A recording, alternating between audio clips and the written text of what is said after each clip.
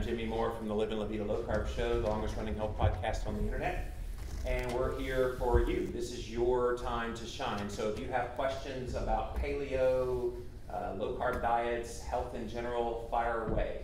Otherwise, it's going to be a real boring session. Back in the corner over there. Although I could grill you guys with some hard questions. That's what they're waiting on.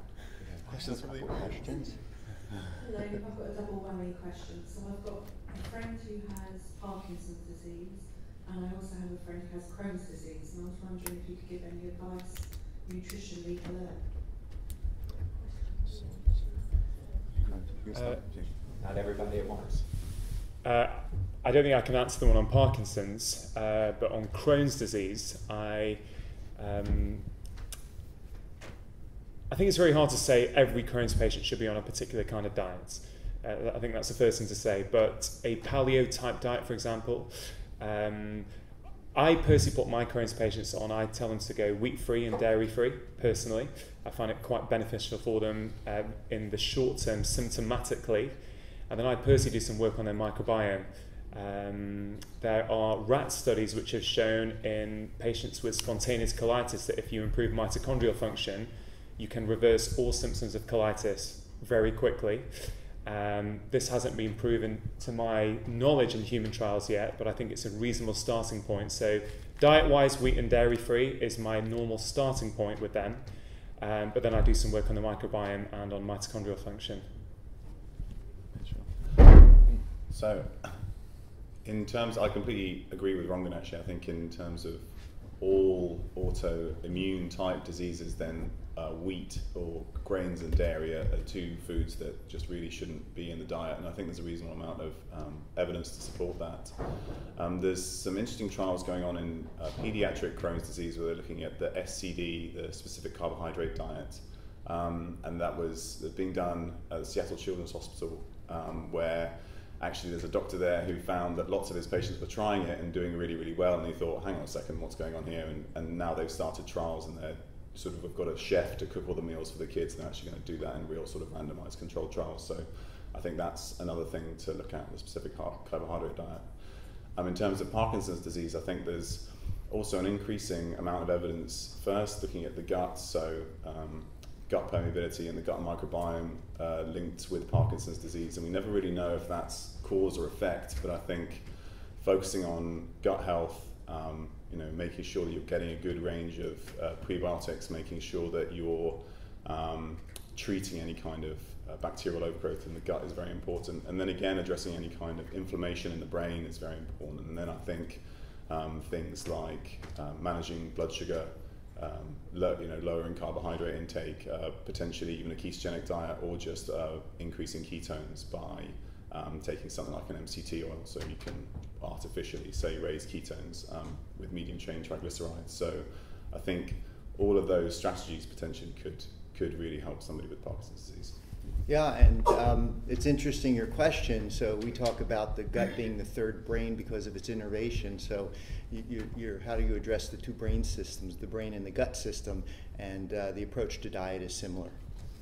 And in the back of Keto Clarity, we actually list the studies that are out there looking at Parkinson's specifically and how a ketogenic diet actually is helping with that. A very, very high fat diet, 80-90%, can help with the ketogen, or can help with the Parkinson's. Any other questions? Yes, ma'am, right here. Hi, my brother-in-law was diagnosed with gout, and now he's like totally off meat. How would you convince him that it's not the meat, or is it? Yeah, so we see variable responses to, say, a low-carb diet that includes meat and gout.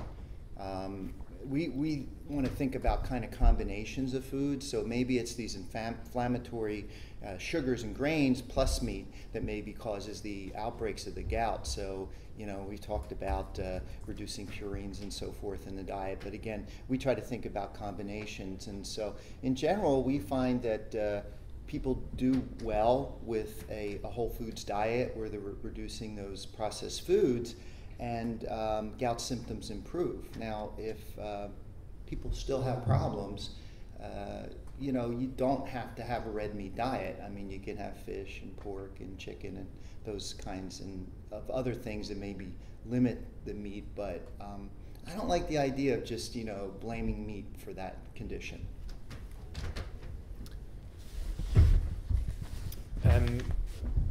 Whether the condition is gout or other conditions linked to low-grade inflammation, I often use, I mean, I mentioned before with Crohn's a wheat and dairy-free diet, but I often use a 21-day elimination diet with patients. So remove lots of the common known triggers, and then for 21 days they go through that process, and then you slowly reintroduce one food group at a time every 3 or 4 days. And I find with a lot of cases, and I have found this with some gout cases, you can start to determine what your own body is reacting to, or what you might be, you know, what might be precipitating your own symptoms, and that includes gout. So it's free, it's simple, and it teaches a patient about, you know, their own metabolism and what they need. So I use that all the time in my clinic.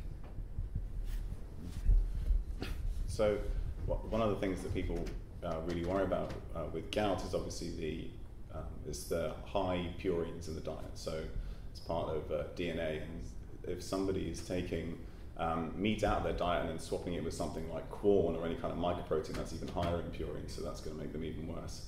But what really happens is we've got a build-up of uric acid, and that's basically a breakdown product of any kind of oxidative stress. So it's through the action of an enzyme called xanthine oxidase, and anything that can sort of increase the activity there. So anything that's increasing oxidative stress. So any kind of particular stressors or toxins in the diet will worsen that, but particularly a high intake of fructose, which increases uric acid and increases xanthine oxidase. So sugar as well is going to be, you know, from the basic biochemistry, it's going to be a big problem. And if you want to read more about this, there's actually a really great online article that was published on Tim Ferriss's website that was a missing chapter in Good Calories, Bad Calories by Gary Taubes, all about gout. They made him cut it out, but Tim was like, I want that information on my website. So Google gout, Tim Ferriss, and Gary Taubes, and you'll find it.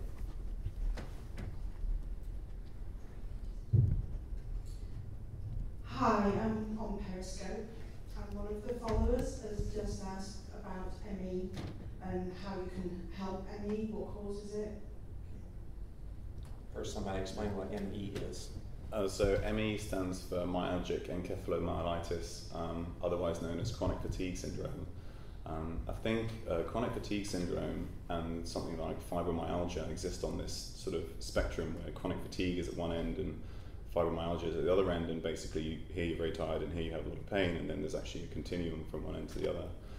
And I think when you're looking at these diseases, there's a lot of potential causes, and later I'll be talking about autoimmune disease, and I think it's very similar, the system is very similar. When you look at those diseases, they have a high incidence of leaky gut, so high gut permeability, and then once that happens, you've got a real basically domino effect of the chronic inflammation in the body essentially attacking itself. So I would treat chronic fatigue as I would treat an autoimmune disease, with an elimination diet, and then all the other lifestyle factors that we talk about in terms of sleep and stress, and, you know, as much movement as people can. And it's also making sure that we don't, on a day that you feel good, don't do too much, and on a day that you feel bad, try and do a little bit more, so you're not, you know, if you do too much, then you feel even more tired the next day, and you can sort of spiral that way. So very graded, and just making sure that you're just doing a little bit better every day, and I think that works really well. That's beautiful, Tommy. Thanks. Said so well with that British accent. but I wish primary care doctors, GPs, understood what Tommy just said, because that is a term given to everybody that says, I don't know what's wrong with you, take an antidepressant. And that's so wrong on so many levels. Yeah, I probably agree 120% with what Tommy just said as well. I think that is exactly the way I deal with chronic fatigue syndrome, ME type patients. I think we've got to be very careful when we ask or think about diseases as labels, and we say, well, what causes this? I think it is really the way we label things. It's often a collection of symptoms, and there can be many different causes. Starting at the gut, trying to heal the the gut lining, get less intestinal permeability, can help a whole range of conditions, including ME, chronic fatigue, fibromyalgia. So that's always my starting point. Thank you. Any other questions from the audience? Yes, ma'am. I'd just like to add to the discussion on gout, if I may. My name is Catherine Zapp. I work for the military, and I have a large population of Nepalese soldiers to look after. And I've also been working with Professor Peter Andrews, who is Professor of Human Origins at University College. And he's done work on the loss of uric acid during our evolution. What happened was that some monkeys were actually able to, because they still have uric acid, they're actually able to metabolize uric acid. And as we moved into colder environments, we lost the uric acid. And this is what gives rise to gout. And we lost the uric acid because it made us more efficient at converting fructose to fat. So I've had to have a look at all this to try and help my Nepalese patients, because they're coming to me with gout in their mid-20s. Unbelievable. Yeah. And then faced having to take allopurinol, losing their career, etc. And the simple advice I've given them is to stop drinking the energy drinks, which are very high in fructose, and avoiding simple fruit sugars. And I find that those alone are enough to put the gout into remission and to drop their uric acid levels. So I just thought that would be an addition. Thanks for the input. Yeah, Thank you. Yeah. Any other questions? Yes, ma'am, right over there. That works too. Hi. When I have tested my blood sugars in the past, the early morning ones particularly tend to spike, and the rest of the time, with a sort of low carb, high fat, primal-ish diet, I would say acceptable. So I think I've read about there might be other causes rather than just diet around that, possibly stress hormones or other reasons. Just wondering if you have any thoughts on that. Thanks. High blood sugars in the morning. Yeah, so we see patients that tend to have high blood sugars in the morning. Blood glucose, can you convert like 100, 110? So 5.7, is it? 5.7? Yeah. It's 100, 5.6 or 5%. Five, yeah, a little above 5 millimole. Yeah. 6 millimole. Okay. Yeah. So. Close to 120. Almost. Yeah. How some people talk about physiologic insulin resistance, and that may be something to consider. But how we deal with that in our office is that we look at all the metabolic markers. So we look at HbA1c. You can do oral glucose tolerance test. Look at inflammatory markers, and although it seems to persist, if all the other markers look good, we just tend to follow it and note, but it's just one parameter of a whole picture.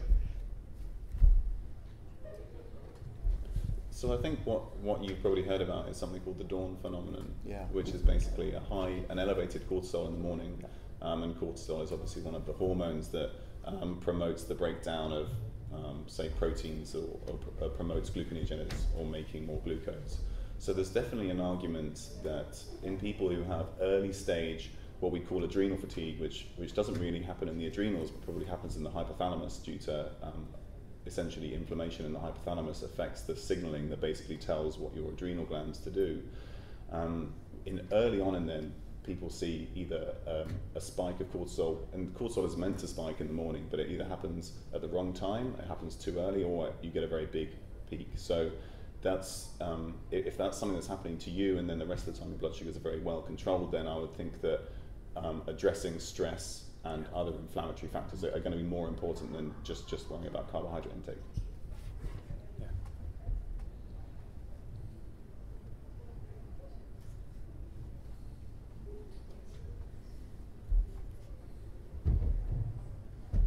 We've heard a lot this weekend around cholesterol and the fact that mainstream medicine might not take the best approach to dealing with high cholesterol, or if indeed it is an issue. Many of us here will know people who are going to their doctors being told they've got high cholesterol and in many cases being recommended to go on statins. I wondered if you had any sort of practical advice on how we can help those people actually approach the NHS and not just end up on statins as the first step. That's your good. I mean, this is practical advice on how to address that. Okay, I think a good start is to first of all ask their doctor, are there any alternatives? Because sometimes there's no conversation happening, sometimes it's a this is what you have to do. So I think even there are some doctors out there, quite a few, who are open to having a conversation, saying, well, you might want to try a few more things first before we go down that route. I think Jeffrey, Dr. Gerber, had a really good point in his talk, which is doctors are actually trying to do their best. They're just going on what they have been trained, and I won't go as far as saying brainwashed, but maybe I would, but I'm being filmed, so maybe I shouldn't have just said that. But you know, there is a school of training which teaches us that cholesterol is the bad guy, and it's like a lot of these things, it's oversimplistic. Cholesterol can be a useful marker for some people, or a certain type of cholesterol, but it's part of the whole big picture. What does your family do? What should a family member do? What should a friend of yours do? I think you've got to help them educate themselves rather than go to the doctor for the answer. Try and get the information yourself. Read some of these books. You know, read some of the lectures online.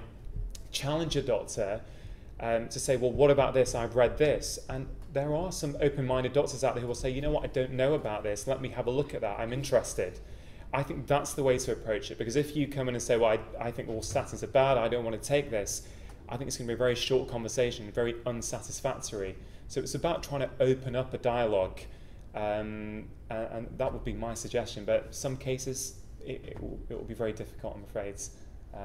But yeah, I hope that is helpful in some way. We have the same issue in the States, where, you know, how do you approach your GP, and you know, throwing some figures out, and you tell them that, you know, I heard that if I take a statin, it'll reduce my chance of having a heart attack by, you know, 1%.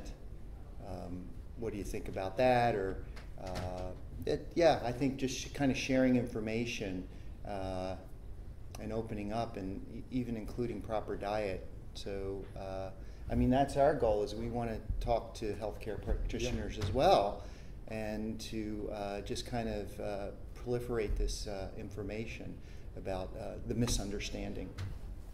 Well, and keep in mind that doctors have a thing called standard of care that they have to follow, and if they go outside those parameters, then they could get into trouble. So they have to, for high cholesterol, write that script for the statin.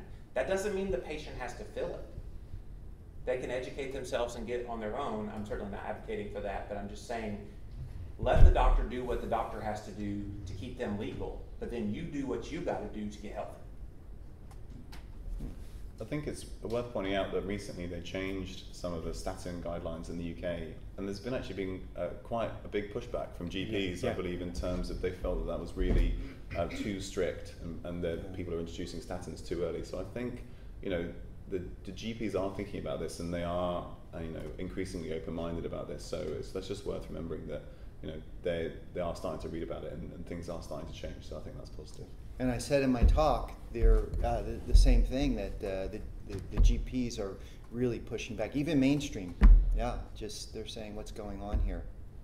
I think in most practices you'll find, look, you may come up against a roadblock with one particular doctor who may be a bit more closed-minded, for example. There is normally at least one GP I find in a practice which is open-minded, or at least willing to have a conversation about this kind of thing. I don't think it's quite as closed-minded as we perhaps have thought. I think things are changing, because what's happening is that people are realizing that a lot of the time what we're doing is actually not having the desired effect.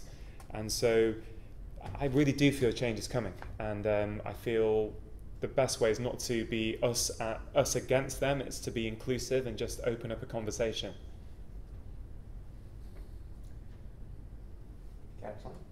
I have a general question about the functional approach. Like in your practices, what is the role of functional testing in like searching for the root cause of people's complaints, especially in like chronic cases? And do you use these kind of tests, and if so, in what cases, and like, do you use any certain sequence of testing, layering them, how to figure out the root causes of their complaints?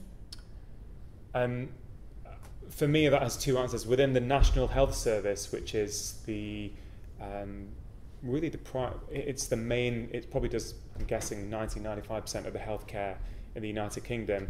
I don't think functional testing is allowable in the NHS. You cannot order those kind of tests. You can just do standard blood work. My frustration with that has led me to sort of mixing up my time between NHS, but I also do private work where I see patients for an hour and a half. I find it very, very satisfying, and I do some form of functional medicine testing. I do stool tests sometimes. Do I do advanced blood testing? Yeah, from now and again I do. But the more experience I'm getting at practicing like that, I find you can do a lot with a good clinical history. And taking time, when I spend an hour with patients to really try and delve into what's going on, you can really make a really good guess at what's going on and think, well, instead of paying that money for a test, maybe we can, on sound clinical judgment, make a treatment plan. Let's review it in 4 weeks. If we're struggling at some point, we might want to go for the testing. So I personally try and keep expensive testing, because that's a problem with some of it. It is quite expensive, and I don't feel you always need it. I think one of the criticisms that is leveled against some functional medicine practitioners, and I can understand it, is that there's too much testing going on. There's all kinds of wacky testing going on that costs a lot of money. And I don't think it has to be that way. I think you can use the principles of it, talk to people, and this is what we get taught in medical school actually as well. It's actually take a good history. The history gives you most of the answers. I'm not against testing, but I only use it when I absolutely need to.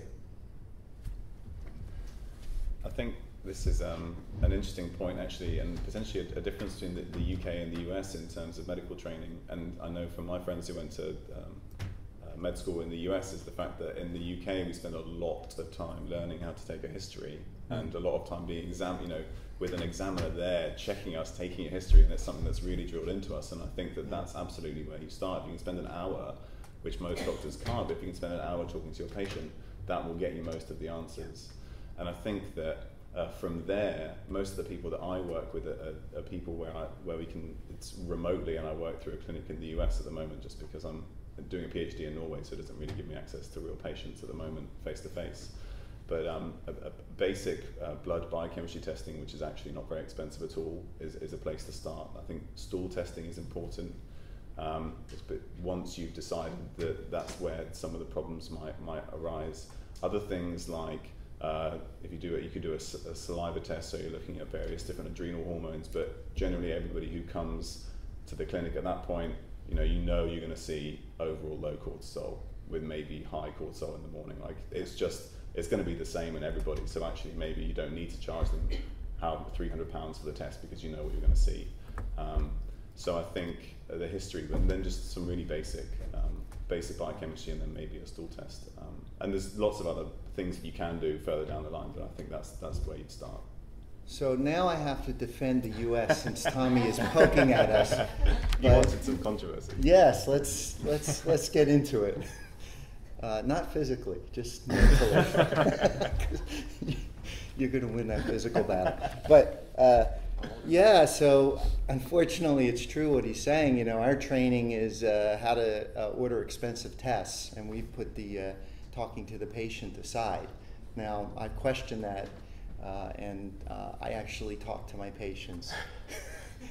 And I listen. So we're getting advice from the NHS. But what Rangan said, we do functional testing as well. In fact, Erin Kay, my physician assistant, I don't know if you have an equivalent here, but she's our functional gut expert. And Jimmy, she's coming on the low carb cruise, and she has an amazing talk. I know who gave a functional gut talk here. I wish Erin was here to. Is it Bailey? Yeah, Christine. Yeah, Bailey, yeah. So Erin is just an expert with functional gut. And so we do all that testing, but just on the counter, we have patients that come in that are self-educated, they're highly intelligent, and I just wrote down some of the tests that they've requested or that they brought into the office, such as heavy metal testing, adiponectin, leptin, MTHFR, other genetic testings. and they're all interesting, but the problem is we're not sure that they're standardized. Genetic testing, although very interesting, is just associational. And so people come in and say, well, it's off. There must be something wrong. And so it's difficult sometimes to interpret all these functional tests. And we just have to keep that in mind. Although you're looking at a bunch of doctors that understand that there's probably some value in it. I thought just very quickly on the heavy metal testing, most of the people that we see, if they send us a heavy metal test report, and what usually happens is that you take some kind of challenging device, so you take some kind of chelator, and then it pushes metals into your urine. But what happens is then the standard reference ranges are based on normal people who haven't taken a chelator. So if you take a chelator and do a urine test, then it will look high because you're not comparing like with like. So it's very easy to do a test and for it to be reported as high. And yes, you might absolutely have some problem with heavy metals, but I think it's very scary for patients that maybe that's not the real problem, and the test is showing that. I just want to add there, I think, touching on what Jimmy said before, I think there's two sides of the coin. This whole social media revolution whereby people can now educate themselves and learn things for themselves and not rely on the institutions and the medical establishment to give them that knowledge, I think is great for patient empowerment. The flip side to that is I often have patients coming in, as Dr. Gerber just said, with a whole list of tests that they want doing, or they have already got done, or they're on a whole battery of 15 supplements that and individually they can make a rational argument, and I possibly can, on why they might individually have some value. I find my job often is to say, look, you know, we've got to take you off some of these things. You don't need all this testing. There is a perception that the testing is going to give them the answers to all the problems they've had and no one's managed to figure out. And often, A, it's expensive, but B, often it's not the case. It comes back to you've got to take everything in context. Whether you're a doctor, whether you're a nutritional therapist, whether you're a life coach, I would say it's not just about the small things. You've got to take a step back and look at the big picture and see what's my leverage point here? What's actually going to start making a difference with that patient? And do I need to run expensive tests for that? And one thing I'm really proud of that the National Health Service stands for is that we only want to do testing if it's going to benefit the patient, if it's going to change your clinical protocol. If not, you tend not to do it. I think it's a really good principle that we can all apply. Thank you very much. We're out of time, you guys. Thanks so much, panel. Give them a hand.